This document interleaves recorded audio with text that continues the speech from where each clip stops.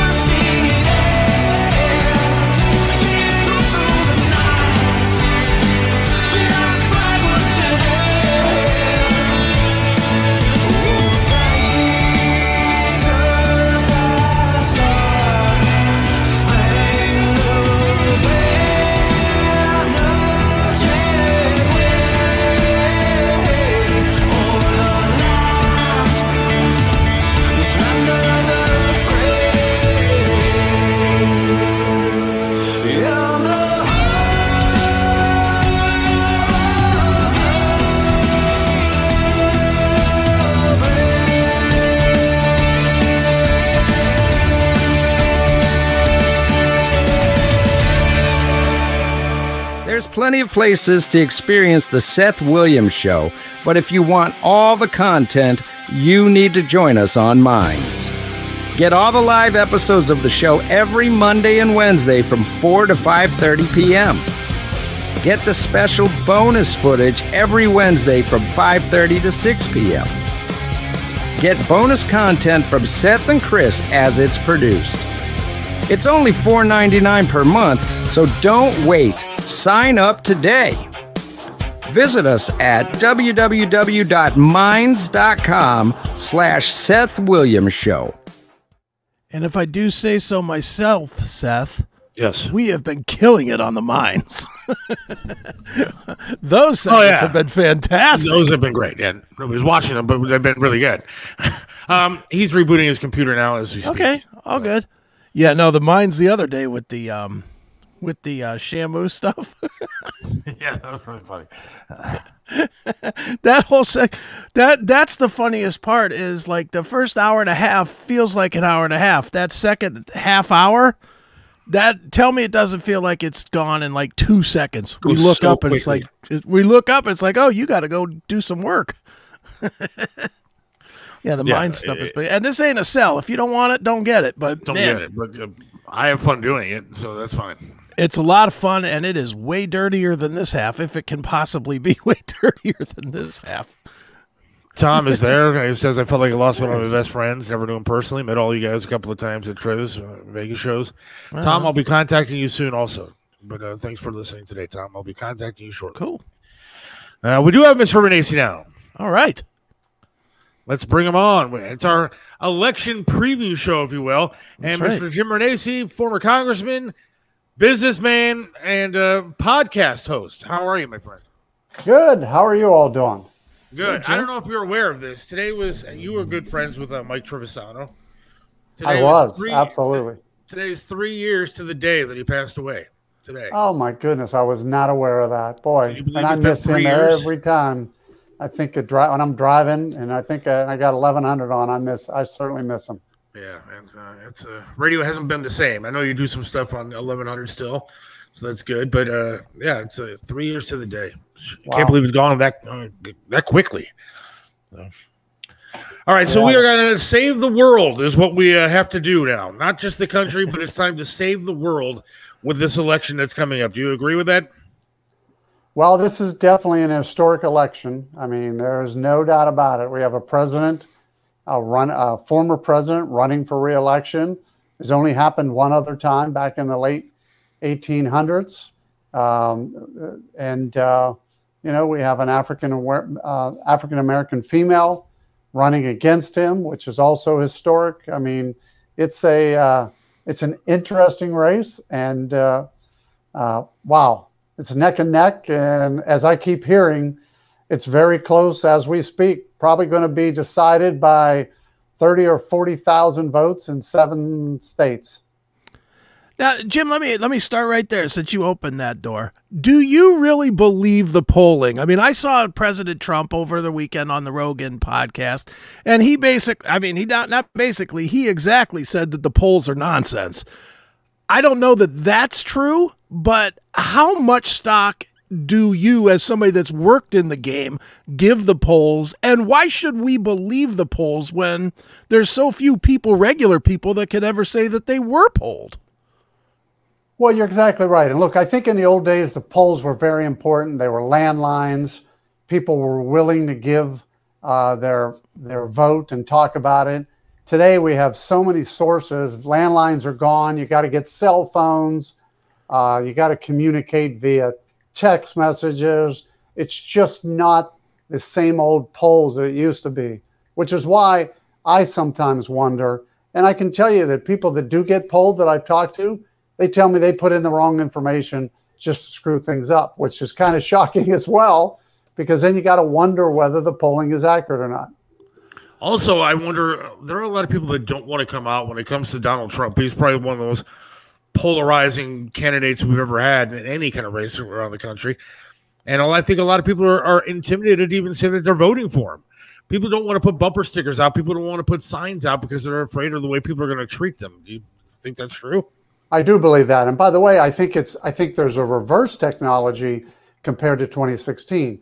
In 2016, like me, I came out and endorsed former candidate Trump, and I was chastised by everybody. So a lot of people didn't want to come out. They didn't want to say they were voting for Trump, but clearly they did. I think we have a little bit of a different situation now in 2024, and that's that I think there are people that are afraid to say they're not going to vote for Trump. And that's a whole nother situation that may bring the polls into a whole different place. I mean, I have talked to solid Republicans who've told me they are not voting for Trump. And I'll say why, and they'll say, well, he's just not a Republican.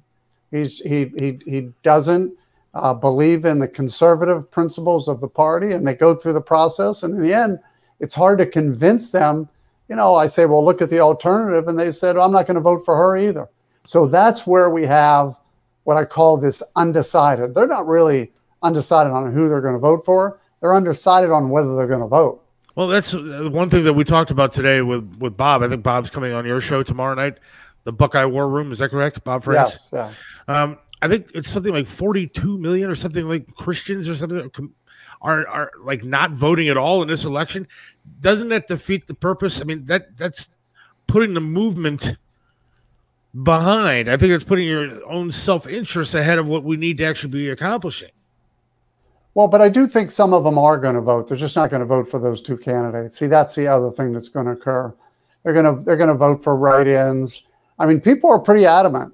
Whether you like Paul Ryan or not, and he was never my favorite, but he was a friend of mine when I was in Congress. Paul Ryan came out and said, I'm going to write in a candidate. And there's the perfect example. He said, neither of those candidates represent the Reagan Republican candidate that I believe in and I support. So I'm going to write in a Reagan Republican candidate. I don't know who that'll be, but I think some of that's going on as well. And again, it's not our place to tell anybody who to vote for. I think we all understand that. But at the same time, do people, and you speak to more people than I do on this specific issue, do those people that are saying that understand the real crossroads that we are at as a nation? It's more important than ever. Look, I'm not a Trump guy. I'm going to vote for Donald Trump. I will say that up front, but I don't like Donald Trump. I really don't. And that all being said, I'm looking at my family, my groceries, my gas bills, my mortgage. I'm looking at my real world life, and I'm picking the one that makes the most sense to my real world life. If you're just voting some third-party candidate that's not going to win, and you know they're not going to win, isn't that just saying my life isn't as important as my cause? Well, I could tell you what their answer is. And look, I mean, I'm not going to argue with them when they say it. Here's what they say. Sure. 10 years, 15 years. I had one person say to me, in my heart of all hearts, I can't look at my kids and vote for Donald Trump. The other person said to me, 15 years from now, if Donald Trump takes up, now this is not me speaking. These are people that are making this decision, but they say 15 years from now, if Donald Trump wins and takes us down the wrong path and everybody complains, I'm at least going to be able to say that wasn't my person. I didn't believe in him back then. They said, so those are the arguments they're using. Now, good, bad, or indifferent, I mean, you just said it. They have the right to vote for anybody they want to vote for. And surprisingly enough, I worked for the Board of Elections for a year just so I understood how it worked in Ohio. People still vote Mickey Mouse every once in a while too. So I personally, again, I'm not an only Trumper. I do like a lot of what he says, but I can't in good conscience vote for somebody like Kamala Harris, who didn't even go through the process of being elected. Didn't even go through didn't get one vote to be able to run for president, much less, a candidate that I would vote for is a communist, for God's sake. I can't in good conscience vote the other side just because I hate Donald Trump. Well, remember, most of these people are not voting the other side. They're either not voting or they're writing in, which is why turnout's going to be so important. Who turns out the most voters that support them will win this race. And especially who turns out the most voters in the 7 swing states is what's going to make a difference. We know in Ohio, Trump's going to win. Now, he may not win by that 8-point margin that he's won in the past, but he's going to win. And in the end, our state is going to go towards former President Trump. It's the states like Pennsylvania, Michigan, Wisconsin. And by the way, those are the key states. If she's able to hold Pennsylvania, Michigan, and Wisconsin, which is going to be very close, I think she becomes the next president. And I know people don't like me saying that, but I'm sorry. If you look at the electoral map, those 3 states are important. And that's why he's spending so much time. Both candidates are spending so much time in Pennsylvania especially, but also Michigan and Wisconsin. They're both trying to win that, as they used to call it, the blue wall. We're taking questions, too, from people that if you text in, you have a question, we're happy to ask it. What about early voting? Have you seen a big difference this time around in early voting as far as Republicans are concerned? Well, you know what's interesting, and I've been tracking early voting nationally, by state, even by locations, because I do a lot of these podcasts to talk about it. Early voting, Republican early voting is up. But you got to remember that the Republicans have told Republicans now to early vote, so that's somewhat of expected. Democrat early voting is up in Democrat areas. But Democrat early voting, for instance, in Ohio is not up. Republican early voting is up. But here's the real question that a lot of people have to ask themselves. When you look at who's voting, a supermajority of women are voting.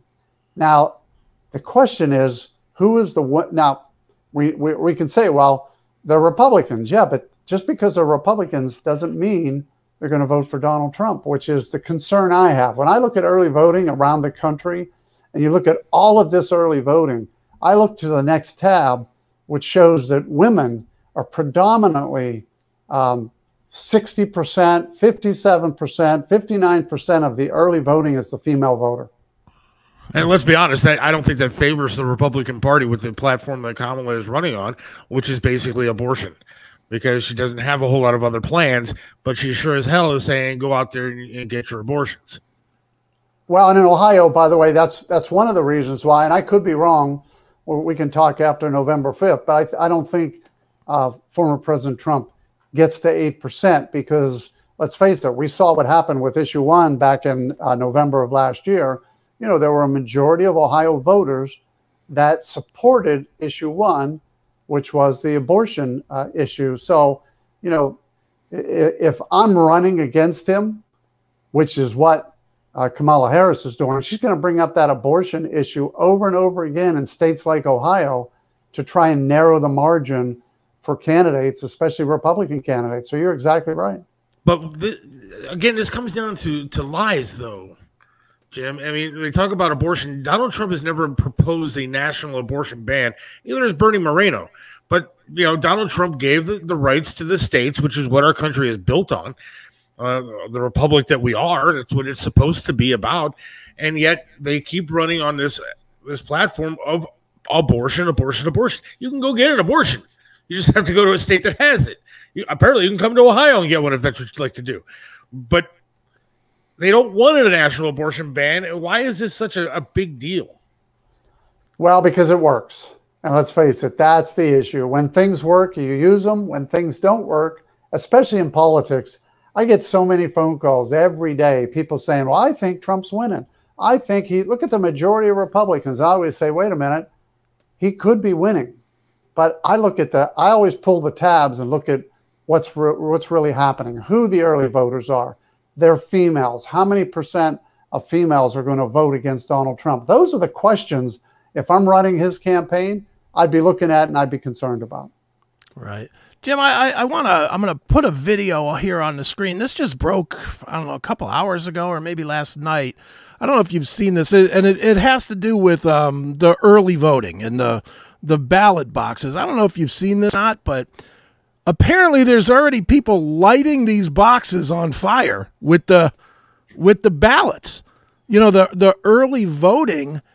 What happens in this type of a case? I mean, I'm assuming they can't obviously count this. I mean, does that go into the fraud that we're expecting to be a big issue come November 6th?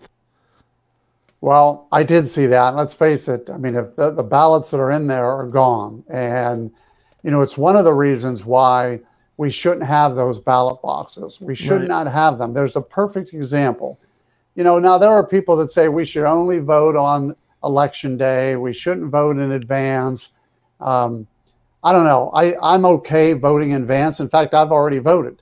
The problem is when you have these ballot boxes, though, those are just, and by the way, now that somebody saw that, what do you think is going to happen around the country? Exactly. Mm-hmm. Yeah, they're gonna say, hey, here's a way to destroy ballots. Well, and then you also have the Virginia governor saying that it's okay, puts like 1,500 illegals back on the voting rolls. I mean, we have a lot of illegal problems in this country too.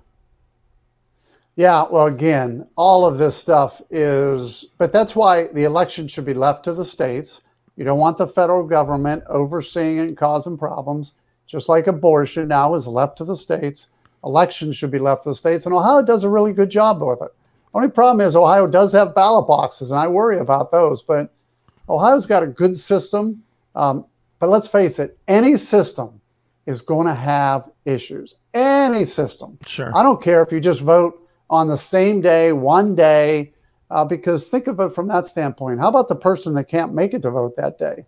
Is it fair that? And how about our military that are not here?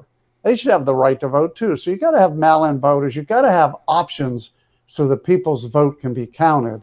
At the same time, you got to protect the integrity of the voting as well. I'm just waiting for them to break out online voting where all of a sudden anybody can vote from wherever you want to, because you know that's next. You know what? It's funny you said that, because I was thinking that someday down the road, that probably will be the case, because you can have an encrypted vote. But like anything, everything we do, there's weaknesses in any system, which is why you got to test. One of the things I like about Ohio, they test the machines before, they test the machines after, they make sure that they counted properly. They have Republicans and Democrats at every location. I mean, I don't know what else you could do. I really don't know what else you could do. I don't know either, but I know that Frank LaRose has been kind of absent in a lot of this stuff. We've asked for him to come on, and we've been declined. And I know that we've talked to, I don't know if you know Marcel Sturbich. He's big time into all this election stuff, and he's talked about numerous cases of people complaining about ballot machines not working and Trump ballots being rejected by machines. And I mean, there's a lot of stuff going on that we don't have answers for, and I'm concerned about that this year. Well, again, you know, I can only tell you what I saw when I worked at the Medina County Board of Elections. I mean, these machines do not have access to computers. It's illegal to have them internet capable. All of this stuff is there. Now, can it happen? Well, I'm sure anything can happen, but I can tell you the laws are written in such a way that there should not be any way to get into the machines. They're tested before, they're tested after. Republicans and Democrats witnessed both of it. I don't know. I don't know what else you can do. And I do know that there are some people complaining, but if there's evidence, I know I've talked to Frank about this, Frank LaRose. He has said, if there is evidence, present the evidence, and we will do whatever's necessary to fix those issues. And I know he's trying, but again, I don't know. When it comes to election integrity, everybody's going to complain, especially if their candidate loses. What do you think about voter ID? Well, I'm a big believer. When I ran for governor, I said we need to have a voter ID. Everybody should have a voter ID. If you can't afford one, the state should pay for it. If you're not a citizen, by the way, the federal law says if you're not a citizen of this country, you don't vote. That's already a law. So all of this should be put into place, and we should either have a voter ID or a qualified license that shows that you are qualified to vote. They do that in Indiana. In Indiana, they actually the state pays so that because the argument is, well, there are some people can't afford the ID. Some people can't afford the process. The state of Indiana actually pays for it, so you have that ID. I think that's one thing we should be working towards here in Ohio as well. Jim, is the only reason that, and this is mostly Democrats, but I don't want to point at one side or the other, but is there a reason that the excuse of, African Americans can't get registered or can't get IDs as easily as other races? Is there ever going to be a time when we just say enough with this nonsense and stop pretending that that's a real thing? Because it's not. In my opinion, it's not. Maybe I'm missing something, but it just seems like we're accepting any old nonsense to let the lie keep going. Well, I would agree with you. There's no reason that anybody that wants a vote can vote. Anybody that needs a vote can apply. You can do it when you get your license. I mean, there's so many ways now to register to vote that I just don't agree with that anymore. But that's always going to be the argument. One of the arguments that I'm trying to push for in Ohio is that we close the election. So in primaries, Republicans vote for Republicans, Democrats vote for Democrats. First argument I heard was, that's going to stop people from voting. Why? I mean, you're registering today on the day of the primary. Why not register in advance? You can do it on the computer. Well, then people say, well, they don't have computers. Okay, well, a friend has it. There's always a way to do it if you want to do it. Right. A library has a computer. There's plenty of ways to find it. And on top of that, what's racist about needing an ID? You need an ID to get on a plane, drive a car, go to the liquor store, buy cigarettes. You need an ID for all kind of different things. I don't think it's too much to ask for an ID to vote. 100% agree. And I think we should make sure that people who vote have to show an ID, which I'm glad to see that we have voter ID in Ohio right now. I think that's important. I mean, as a Republican, I wish they didn't ask for an ID. I'd go in there 5 times during election day and ask for different ballots so I can get who I want voted in for once. But I like to also follow the law, which means you need to have an ID to vote. Absolutely. No, I agree with you. And like I said, that's just another excuse. I mean, if somebody wants to vote, it's a simple process, and it can easily be done. Right. Jim, I want to go away from reasons not to vote to the actual run-up right now, because there's this one. Seth and I have talked about this issue 15 different times in the last 15 weeks, and that is the just mudslinging up to straight-up lies in the advertising.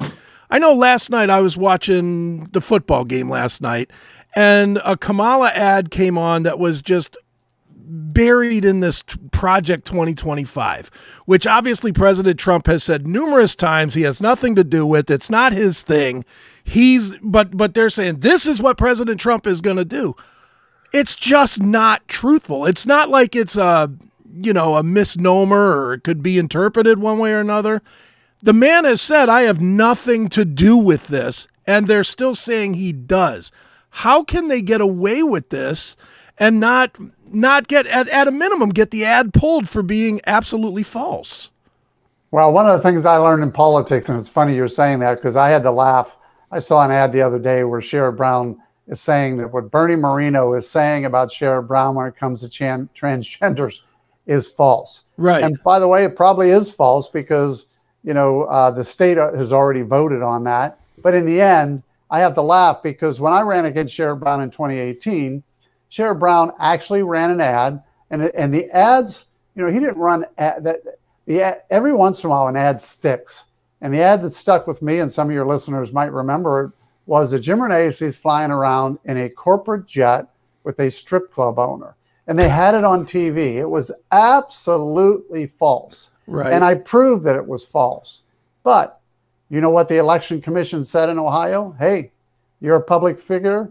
Anybody can say anything. They can even lie about you. And my response was, well, what do I do when Sherrod Brown's lying about me? And they said, run a commercial saying that he's lying about you. Well, of course, I didn't have the funds to do that. Yeah. It looks like Sherrod Brown does because he's running the ad that says Bernie Moreno's lying. So the question really comes down to, we really do need to change that. I don't care whether you're a public figure or not. You should not be able to lie about somebody. Yeah. Now, for your listeners, I will tell you this. You can lie about anybody that's running because they're public figures. You can't liable anybody, and that's the difference. But saying that somebody is not pro-life or that somebody supports transgenders, that's all allowable in our state and pretty much in our country. Saying somebody is a child molester or whatever, that's liable. That's not allowed.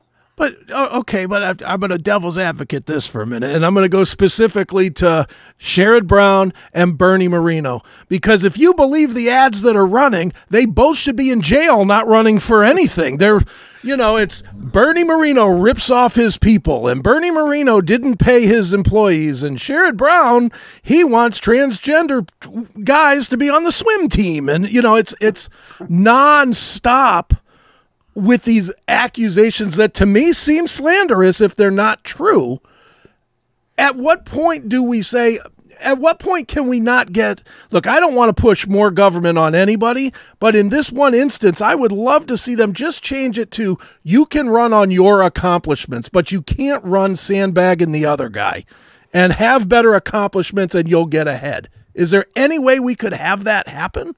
Well, you know how that happens when negative ads don't work anymore. 78% of negative ads work. 78% of people vote based on negative ads. That's the problem.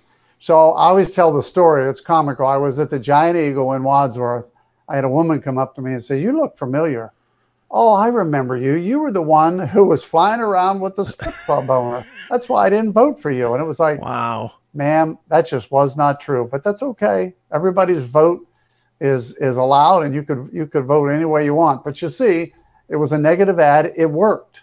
And that's the problem. Negative ads do work.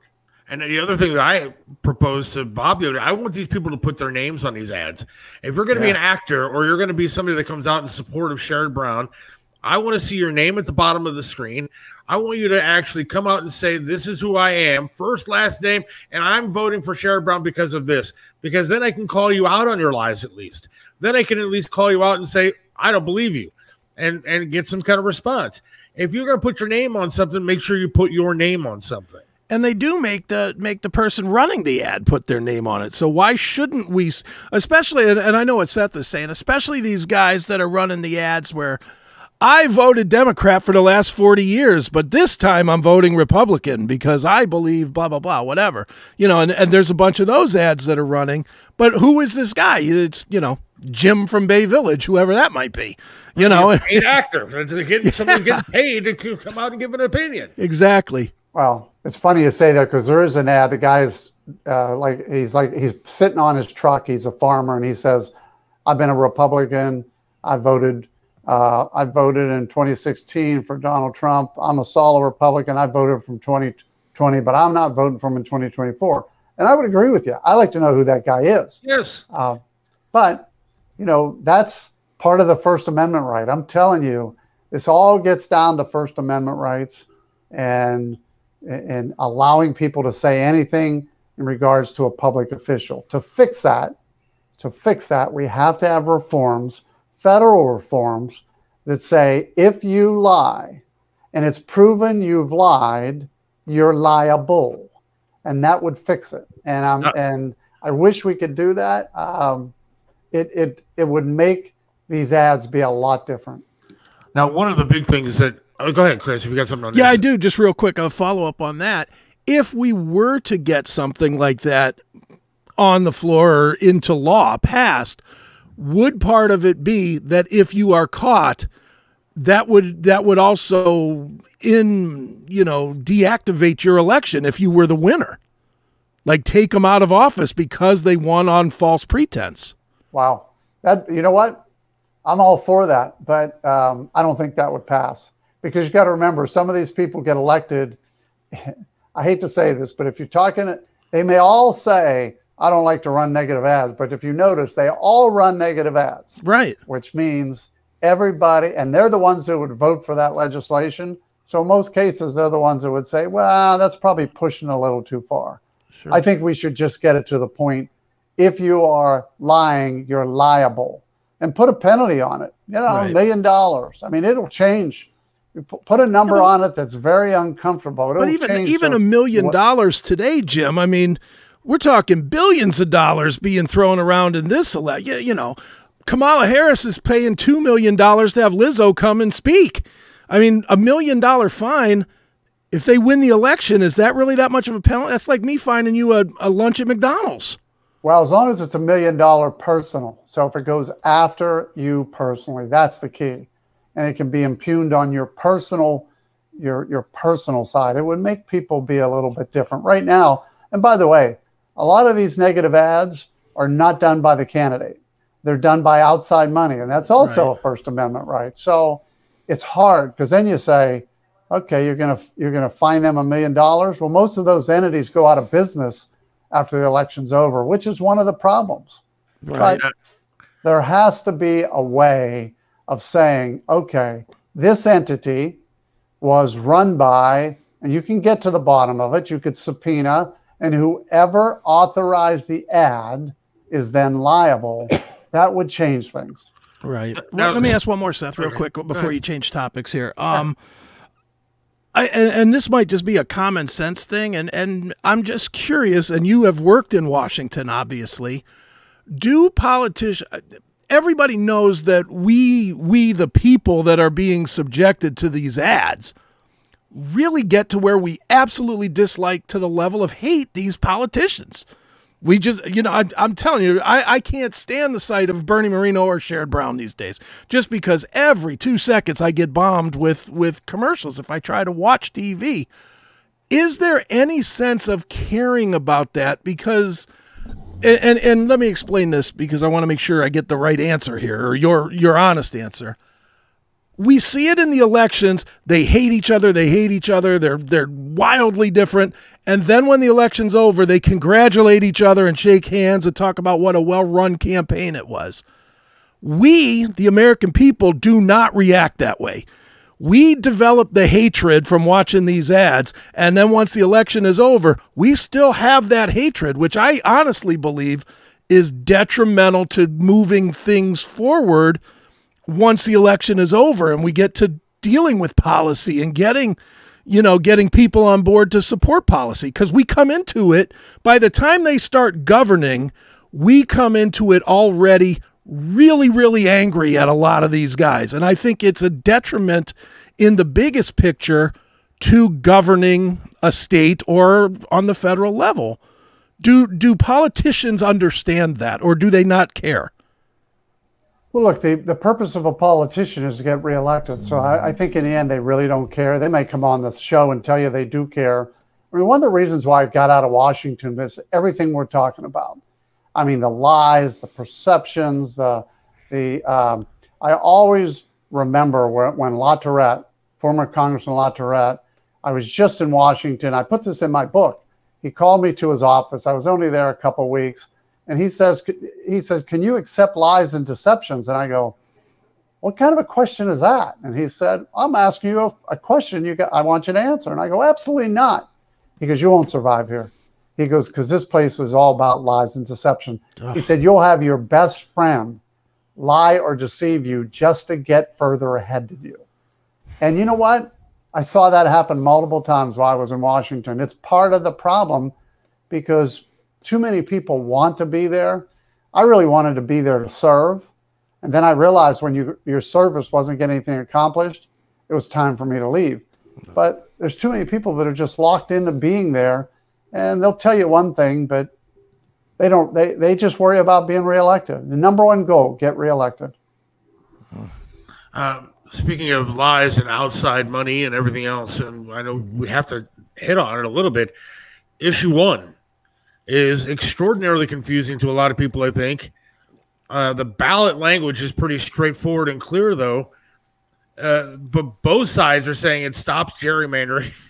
And you see signs. I saw the other day a Trump sign in a yard along with a vote yes on issue 1. I think people are confused. I think people don't know what to do. People don't understand that 90% of the money coming in on the yes side of issue 1 is outside of the state of Ohio. And issue 1 is very bad for this state. True or not? Absolutely. And, one of the things I've been doing, 2 things I've been doing for the last few months, I've been traveling the state talking about issue 1 and our Supreme Court races. We have to make sure that conservatives are elected to the Supreme Court. But when it comes to issue 1, here's what I tell everybody. I just make it very simple because I was just in a group last week. I said, how many of you like bureaucracies in our government? Nobody put up their hand. I said, how many of you like paid bureaucracies in our government? Nobody put up their hand. I said, how many? I'm going to add one more thing. How many of you like unaccountable paid bureaucracies? Nobody put up their hand. I said, how many of you would say that you do not want a paid, unaccountable bureaucracy in your country, in your state, in your city? They all put up their hand. I said, there, it's pretty easy. You've just decided what you should do on issue 1. You should vote no, because issue 1 authorizes a new bureaucracy in the state of Ohio that's paid, that's unaccountable to no one. And then it'll go, well, and I'll tell you the arguments because I heard them all that day. Yeah. This was a senior citizens group. They said, well, we don't like what's going on now. I go, well, neither do I. But if you want to fix it, make sure that it's accountable and make sure that we're not setting them another bureaucracy. So I said, look, even Governor DeWine has come out and said he thinks we need to change the system. But this isn't the right system. And I said, there's not a lot of things that I agree with Governor DeWine, but there's one. Yeah. We should not be adding another bureaucracy. So for your listeners, that's how simple it is. I don't care that there's 5 Republicans and 5 Democrats and 5 independents. And by the way, none of those 15 people can have ever worked for an elected official, been an elected official. I mean, would you ever hire somebody off the street to decide how to plumb your house or to, no. You would want to find somebody who has some expertise in it. And yet we're going to find 15 people who are supposed to be non-political, never worked for anybody, and they're going to come up with a system. I tell you, in the end, you know who's going to come up with the system? A computer and a consultant. Those 15 people are going to hire a consultant, and they're going to get a computer, and they're going to draw the districts. Why don't we just come up with a computer and a consultant, have the legislature design the process, and then let the system draw it, and that's it. That'd be the simplest thing. People just got to vote no on this. It's not a fix. Because if you read the actual ballot language, it talks about this, quote, citizen group. And, you know, when people hear citizens, not politicians, everybody gets excited because most people have a poor view of politicians. But it's a group that they make their own salary. They can't be voted out. They don't even, if you read, I think it's point number 8 or 9 or something in this ballot language, you can't even go to them with an opinion and tell them that you think that they're doing something wrong because that's against the bill. I mean, it's a dangerous thing that they're doing here. Well, here's what's even funny. When I was in this room, they said, listen, it's citizens over politicians. I said, okay, hold on a second. I said, what is a politician before they ever get elected to their first office? And they said, a citizen. I said, right. But you don't like them once they're elected. 78% of people do not like politicians, elected officials.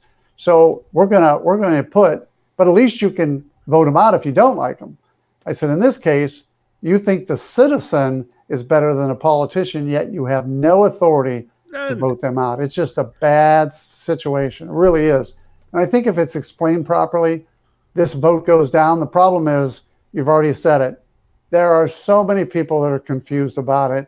They think it's issue 1 is, you know, remember back in August of last year, vote yes on issue 1. November, vote no on issue 1. Now vote yes. They're confused. They don't understand it. And then they see that commercial. We're all citizens, and we believe citizens know better than politicians. Bingo. That is the greatest framing that the proponents of issue 1 could have ever done. And they did the same thing here in the city of Cleveland with the Citizen Review Board on police. I don't know where these people think that this is going to help. It's just not. This is going to be horrible for the state of Ohio. Yeah, 100% agree. And I think, you know, the citizens over politician framing was brilliant, and we didn't counteract it. Now, I'll tell you what we could have done. And here's where I blame our legislature and our governor. The governor should have called a special session, and the legislature should have put a competing ballot in place. The reason for that is when I talk to people that say, okay, I agree with you, Renacci, I don't really like this, but our alternative is leave it the same, and we don't like that. We lost those voters.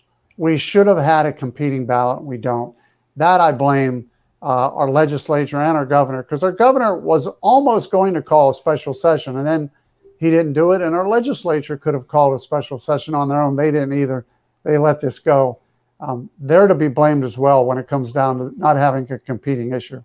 And Tom texted in, I mean, he said that, you know, everything that we've discussed is going to be in the state constitution. This isn't something you could just get rid of tomorrow. I mean, this is like going to be there. You know what? 100% agree. And that's the other problem. You got to do another initiative to remove it. Right. I mean, otherwise you're just stuck with it. By the way, people also forget the legislature used to do the drawing of the districts, and then we didn't like that. So we changed the law, and we said we're going to put a 7-member commission in. You know, the governor, the auditor, the secretary of state, the majority party and the minority party, 1 person from the House, 1 person from the Senate. And that was going to change things. And this is what I was telling people. Now we don't like that, but we want to change it again. What are we going to just keep changing it? Why don't we do it right? Let's figure out a way to do it right, and then let's change it and make it the right way. Sure. Jim, what outside of issue 1 and obviously the presidential race, what are the other important things to be looking at on November 5th? Well, the one thing I think is important, especially in Ohio, is our Supreme Court races. You know, we go in there, we used to, back in the 90s when I was 100% into business, I was seeing the courts basically legislating from the bench. And at that time, there was a 5-2 majority of Democrats on the Supreme Court. And everything they did was overturning laws and making decisions where they were basically legislating. So what we did as business people is we worked very hard to change that. And we ended up with a Supreme Court that was supermajority Republicans, and at one point in time, even 7 Republicans. The problem is we quit paying attention. And in 2018, we lost 2 Republicans on the Supreme Court. In 2020, we lost another Republican on the Supreme Court. Now we're at 4 Republicans, 3 Democrats. And in the end, this will become one of the, there are 2 things that are more important. I think they're the most important races in the state of Ohio right now. Issue 1, voting no. And on our Supreme Court races, voting for the candidates who are most conservative.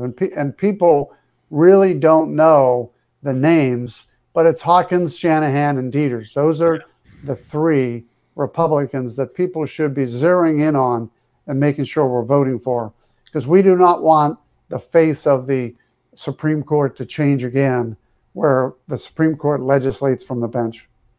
How do you think Bernie Moreno is going to fare on Tuesday? I think Bernie is closing the gap. I think he's moving in the right direction.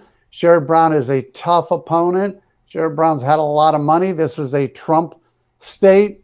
If Donald Trump wins by more than 8, I think Bernie is our next senator. If Donald Trump loses or wins by less than 8, I think it'll be difficult. It just depends on where. I mean, if Donald Trump only wins by 2 or 3, which I don't think is going to happen, it'll be tough for Bernie to win. If Donald Trump wins by 6, 7, or 8, Bernie's got a shot. And if Donald Trump wins by more than 8, Bernie will win. So that's where we're going to be. There are a lot of voters that are going to vote for Donald Trump, a lot of Democrat voters, and they're not going to vote for Bernie Moreno. I can tell you, I have experienced that in 2018. They will cross over for Donald Trump, but every other name on that ballot will be DD. You know, it'll be a Democrat. So let's hope for the best. But right now he's moving in the right direction. I think everything's going in his favor. So we'll see. Hopefully he can pull it off. Do you think Kucinich has a shot against Max Miller? I don't. You know, look, and I hate to. Max Miller is a friend of mine. I support Max Miller. Dennis Kucinich is a friend of mine as well. I just don't think he can defeat Max Miller. And, you know, a lot of people say, how'd you ever become friends with Dennis Kucinich? Well, you know, back in Washington, Dennis was actually a Trump proponent. When I say not the name Trump, but some of the policies of Trump, Dennis was very supportive of. So, you know, he and I got along on some issues. There were some we totally disagreed on, but we garnished a friendship from traveling back and forth on the airplane and being in Washington, D.C. So I would call him a friend, but I don't think he can defeat Max Miller. I will say he's a good man. I talked to him. He actually called me when I was in the hospital when I was sick, and he's a good man. I don't necessarily agree with everything that he says, but I think he's a good person. It's hard to defeat an incumbent. Look, it's I mean, it's 97% of the time incumbents win. So just very difficult. When I ran against Sherrod Brown and when I ran against even Governor DeWine, both people said, you're running against incumbents. And I said, I know, but I'm running for principles and trying to change things. But it's very difficult to defeat an incumbent. Sure. Jim, do you worry at all what's going to happen no matter which side wins wins the presidential election? Do you worry about that next day and that next week being a very rough, potentially bloody time in the streets with people? Because it just seems like that's the collision course we're on, no matter who wins. Well, look, I think Donald Trump has already said he's going to accept the results of the election. Kamala Harris has said the same thing. I hope they stick to their words. I think we need to have an orderly transition of power no matter what. I'm hoping that we don't see that rioting on the streets. I'm hoping we don't see any of that. I'll tell you what I'm more concerned about is the Republican Party. As a diehard Republican, I do feel we have a separation in the Republican Party between Trump supporters, non-Trump supporters, and I'm really worried after November 5th what happens to those two sides. Do they come together if Trump wins? Do they come together if Trump loses? That is concerning for me because, you know, the party has to stay together no matter what happens. But don't you think that they will come together because the next guy will not be Donald Trump? Well, I hope, but you got to remember, there are some people that believe the real staunch right MAGA people will say, the hell with it. The election was stolen. I'm never going to vote again. That's the concern I have. Okay. And then, you know, we got to bring them back. All of these people should be part of the decision-making process, whether Donald Trump wins or loses in the future of our party. We got to make sure everybody comes back. I could have swore Jamie Raskin said he was not going to accept the results or certify that election if Trump wins. I think there could be some issues if Trump does win this election. Well, I think there's always going to be people to say that. People somewhat forget in 2016, and I was in the House of Representatives at that time. You can go back and watch this. At the gavel was Vice President, at that time, Vice President Biden. The Democrats were complaining that the election was stolen. The results are incorrect. We can't move forward. I'll never forget Biden putting the gavel up, pointing it at him and say, the election is over. Donald Trump is president, and he slammed the gavel down. And that ended it. I hope that no matter what happens, we move forward after this election and really come together as a country, because that's what we really need. Democrats and Republicans, but Republicans, MAGA Republicans, non-MAGA Republicans, we got to work together and move our country forward. All right, so I was corrected here. A Bob France episode of the War Room will be on Thursday night, 7 p.m. on Facebook and YouTube. Tell us about the Buckeye War Room. Well, I appreciate that. Look, the Buckeye War Room is all about the state of Ohio, but it also is about national issues. We just did a podcast regarding the national debt, for instance. Brought in Maya McGinnis from Washington, D.C. to talk about it. Hopefully your listeners can have the opportunity to look at that. See, that's one of the issues we forget about, national debt. You know, if you look at both candidates, Harris or Trump, neither of them are addressing the national debt. In fact, both of them are going to raise the national debt. That's a problem.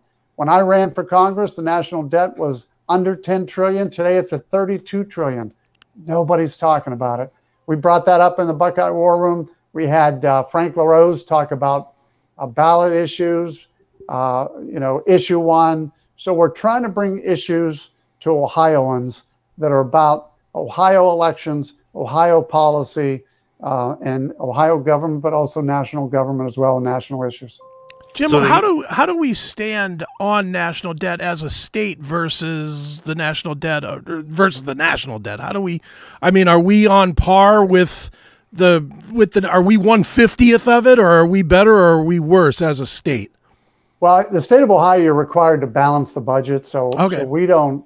But here's the problem with the state of Ohio is that a big chunk of the money that comes in to help balance our budget is federal dollars.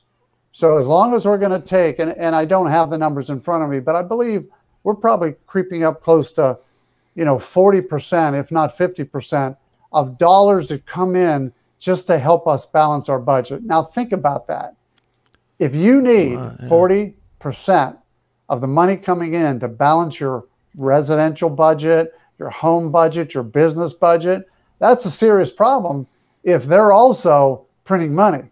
So, what the federal government spends way too much money. State of Ohio spends way too much money as well, but it balances it out by getting federal dollars.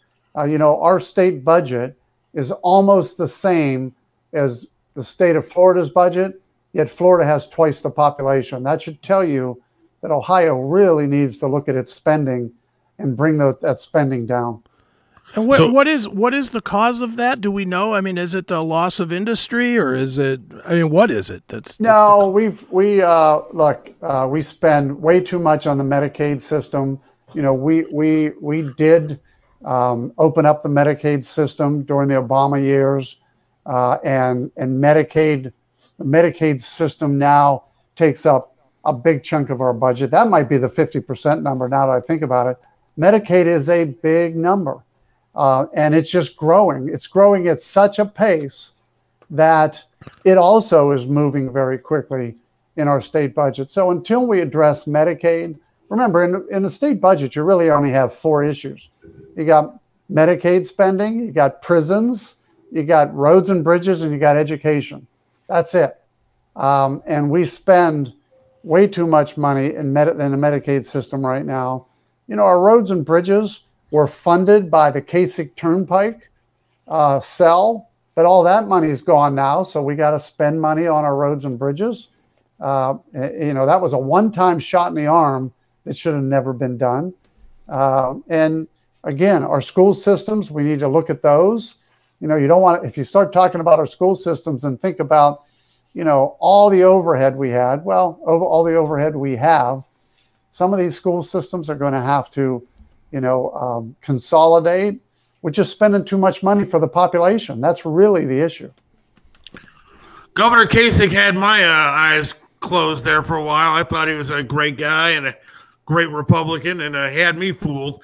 He used to stand outside smoking a cigarette, talking to him. He told me to cut my hair, and I thought he was the best guy for the state of Ohio, and then I realized not so much. He did 2 things. He expanded Medicaid. That was under Kasich. Yep. And he sold the Turnpike for a one-time shot in the arm of dollars, which we now don't have. And by the way, we now don't have the revenue from the Turnpike either.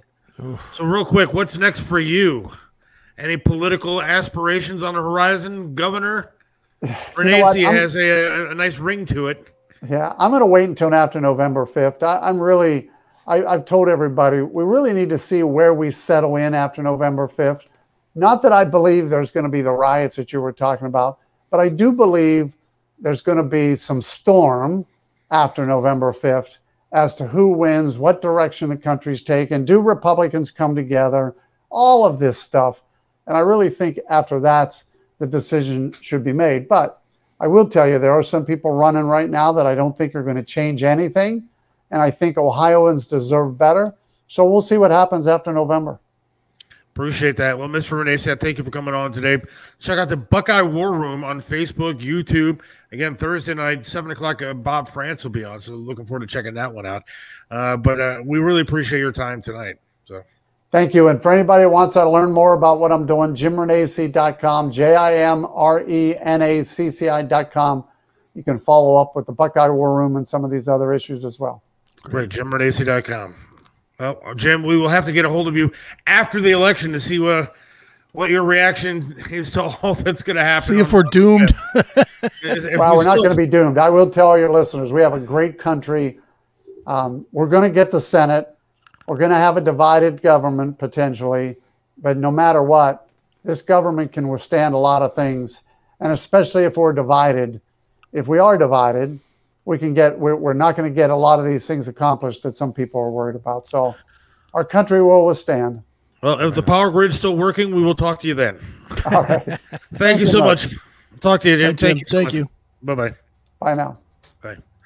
Jim Renacci, fantastic guy. I love talking to him, and I really appreciate him taking the time, all the time, like an hour talking to us. Yeah, no kidding. So that's very cool. I couldn't be more thankful to him and Tom for. We got a lot of good information out there. I thought so. I learned a bunch. Yeah, 2 dopey guys sitting here talking politics. Well, that's who votes. Dopey guys, dopey girls. That's who's voting. We are the political bloc, man. That's what That's who they're trying to get the votes from. The people like us. That's right. And I think Jim is a good guy and a good. He knows a lot. So check out the Buckeye War Room, and Bob France will be on there Thursday night, 7 o'clock. Should be fun. Right on. I want to thank everybody for listening today. I think it's time to wrap things up. Again, 3 years to the day his Triv passed away, and my heart goes out to his friends, his family, and his listeners. Everybody Absolutely. that listened to his show was a giant family, and I was lucky to be part of that family for almost 15 years. That's right. So I really do appreciate that, and I appreciate the Triv fans letting me be a part of it. So, yep, very good. All right, I guess that's that. Chicken wing talk. No, Tom, I'm not talking chicken wings. Although we could. We could talk about chicken wings all day long. Believe me, and how they're too expensive. Yeah, look, two fat guys. You think we don't know a thing or two about chicken wings? I know a hell of a lot more about chicken wings sometimes than I do about anything else. And Tom, I know you have some chicken at your house that look awfully tasty. That's right. But thank you, Tom, for your help with that interview as well. Everybody have a great rest of your night. God willing, we'll talk to you on Wednesday, and then we'll have extra content on Minds on Wednesday. If you like what you hear during the regular show, you're really going to like what you hear after the regular show on Wednesdays. Yeah. It's this, but dirty. Yeah, it's a little dirty, but spend $5. It'll get you through a month of extra stuff, or hell, spend $50. It'll get you a year of it. Yeah, that's right. Still waiting for that guy. We're still waiting for that guy. Well, hey, we haven't been the most reliable at times. Let's just be honest. That's true. But we're going that way. We're headed in that direction. We've been doing it religiously. Mm-hmm. So check it out, minds.com for the extra content on Wednesdays. But everybody else have a great rest of your night and a great week. And we will talk to you then. Sound good? Sounds good. All right, my friends. All right, see ya.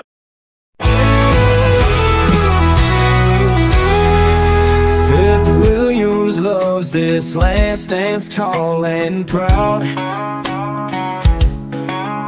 Believes in freedom, speaks his mind out loud. Mentored by Triv, he learned to be tough. Life knocked him down, but he got back up.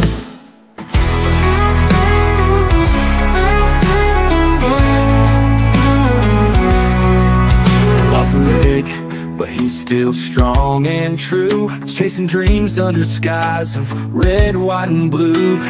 Voting for Trump, he shouts it clear. WTAM tried to bring him down, but he's still here. In the heart of America, Seth takes a stand.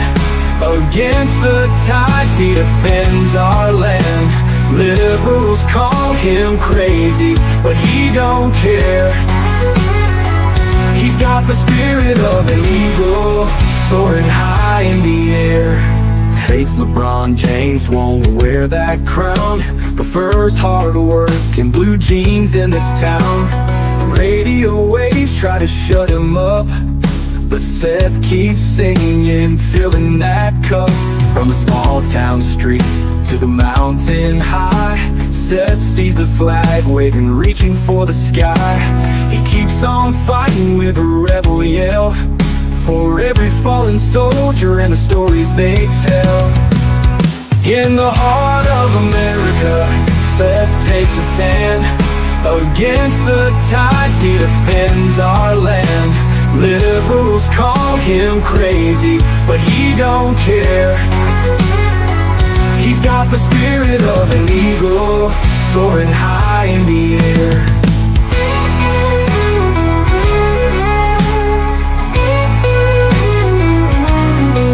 From the small town streets to the mountain high, Seth sees the flag waving, reaching for the sky. He keeps on fighting with a rebel yell, for every fallen soldier and the stories they tell. In the heart of America, Seth takes a stand. Against the tides, he defends our land. Liberals call him crazy, but he don't care.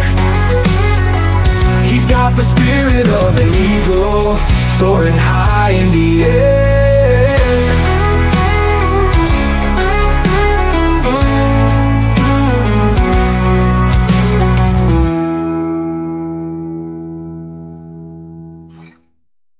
Looking to sell your car quickly and for top dollar? At buyyourcars.net, we make it easy. Whether your vehicle is new, used, or even damaged, we'll buy it in any condition. Fast offers, quick cash, and hassle-free transactions. What more could you ask for? Just visit buyyourcars.net, enter your vehicle information, and get a fast offer within minutes. Ready to sell? Call us today at 770-815-0342 or fill out the contact form at buyyourcars.net. Get cash fast for your car the easy way. buyyourcars.net. Selling your car has never been easier.